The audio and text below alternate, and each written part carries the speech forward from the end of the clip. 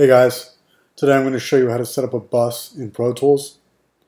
First thing you want to do, go to Track, New, Stereo, Aux, Create, in this bus.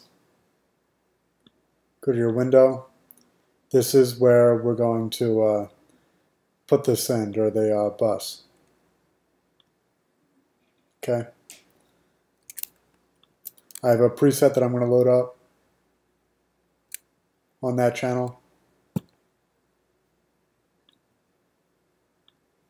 Now you can see it just showed up.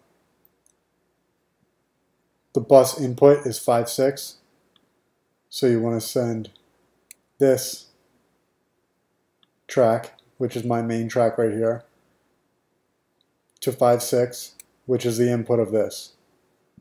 This is the send knob, so how much of it is going to get sent to that channel. Usually I keep it around 0, and then I bring this volume down and I kind of move it up to taste.